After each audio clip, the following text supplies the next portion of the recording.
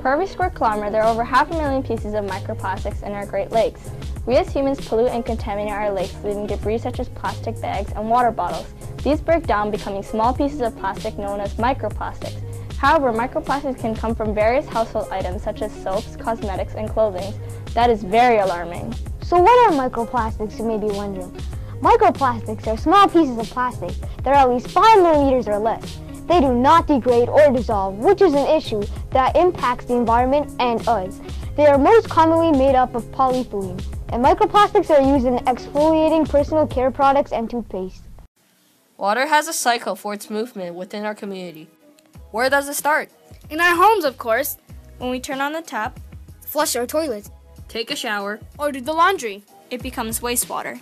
It goes down the drain where it will exit your home to the wastewater treatment facility in your area. So why are microplastics so bad for our environment? They are a major problem in our ecosystem because once it's in the lakes, it can travel to many other areas, carrying the particles with them, such as the ocean.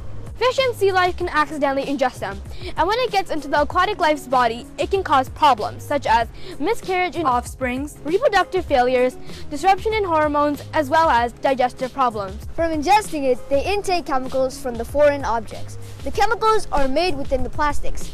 It comes a full circle because many people in the world eat fish, which can be contaminated with the physical debris or the chemical leftovers in its bloodstream. It also affects our leisurely time in the morning because that is another pollutant in our recreational areas. Let's take it to the streets to see what our fellow community members can tell us about this issue. We also had the amazing pleasure to interview our Mayor, Bonnie Crombie, on our issue. We interviewed Claire, a worker at the Central Library at Mississauga.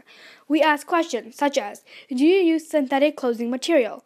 And she said no, which is great because over time when the materials get loose, it releases fibers which are not biodegradable.